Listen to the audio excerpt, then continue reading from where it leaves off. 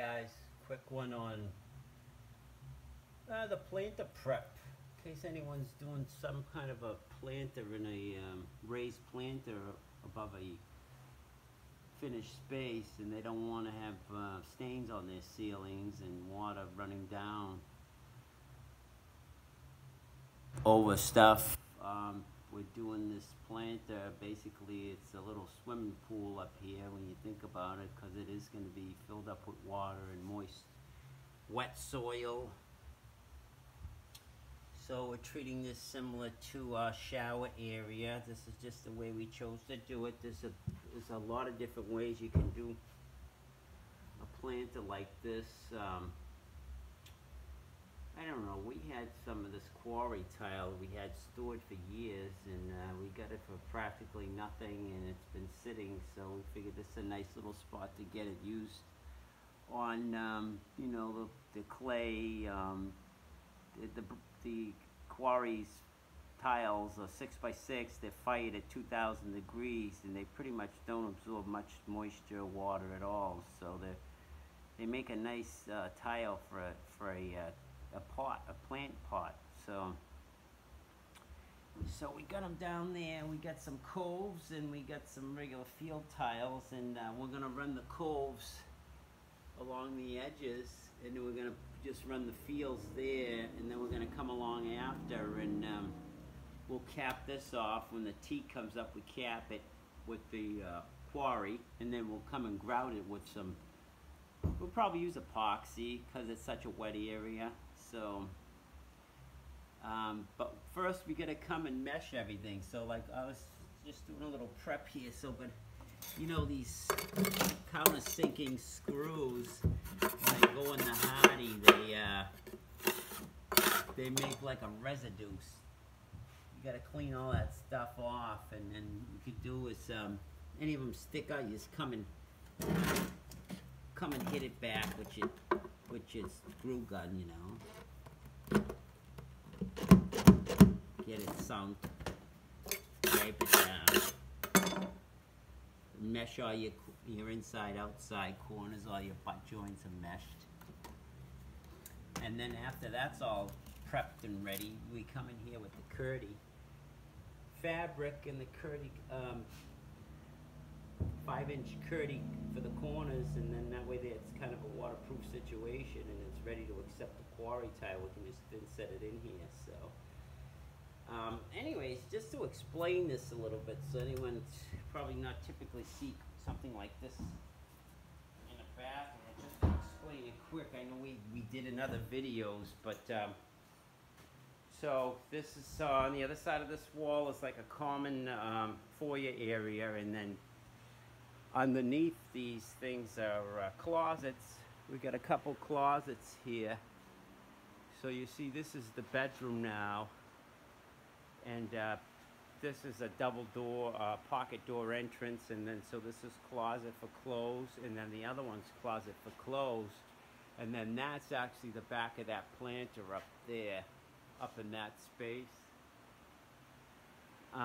So rather than just had built this wall straight up and made this wall define the bathroom, and then it would have been up over here and closed off to this window, it would have been like an alley bathroom, narrow and long.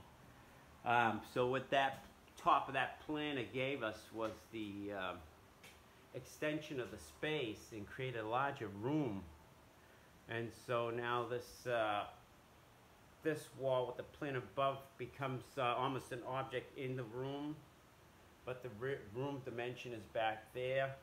So I mean, on top of the closets, you're not going to really store things way up there. If that was closet from the other side, what are you going to do up there? You know, it's dead space anyways. So we put it to the height we could for a closet. It's high enough to get our clothes and stuff in here, and at the same time we were lucky enough to have high enough ceilings in here that we made it a planter. So you know, we get nice natural sunlight in here, and it's kind of a moist room anyways, so the plants like that, some plants. So we're gonna put some hanging plants that are gonna grow up over and come down on that wall, and with a small leaf, and so you can see the plant on top of the teak. And anyways, here's that tile, and here's your coves. And then the cove goes first, and then the tile comes and butts it, and that's a 1/4 inch grout joint right there. And then we'll probably end up using this for the cap over the top, and that's going to meet up with the teak coming down that wall, and that's the cap. I mean, we had enough of these. These have been stored, but yeah, the clay don't really wick the water so much, so it's a nice tile. It's a dense tile because it was fired a couple thousand degrees. So, anyways, that's it, guys. We're just sharing that, and then if anyone's doing any of this type of stuff, I guess if we could share anything, it's important to do your corners and mesh your corners with your thin set before you Kerdi, and then when you Kerdi, you do that again, so it's doubly protected, because I guess if the water's gonna get anywhere, it's gonna get in all your corners and the transitions between surfaces. So it's a little work, but it's worth it. And then you have a nice tight corner ready for your Kerdi, and then you can retake your Kerdi corners, and then you really know you got the best you can do, I guess, to get that, stop that water from getting behind there. So we ended up flashing this yesterday, because like I was saying before, we come and flash these areas after we do a mix, because all this cement board is thin setted onto the plywood back. So we got thin set to apply all this board on the plywood is thin setted on, and we mix up our batches in our bucket there, and if we have a little bit extra left over after we're done, see the thin set underneath? And then we thin set between the layers besides. We don't just throw it out, we come and do these little flash things, and that way there we use up whatever we have, and where we end up stopping, we stop. So, you know, some of the stuff's got to get hit again, so we got to mix up some. And then if we have extra, we come and do some flashing. And that's that. So anyways, I'll post this video in case anyone's looking for some kind of an idea with their, if they have a bathroom, they want to put some kind of a planter in it. But this is what we're going with, the Quarry.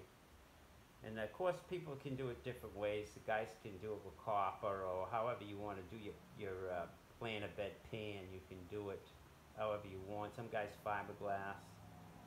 We just happen to be mixing thin set, and we're cutting tile, and so the tile 6x6 Quarry, we had it. It just made sense for us to use it. But that's it for now, guys. Anyways, enjoy the rest of the weekend, and we'll till the next one.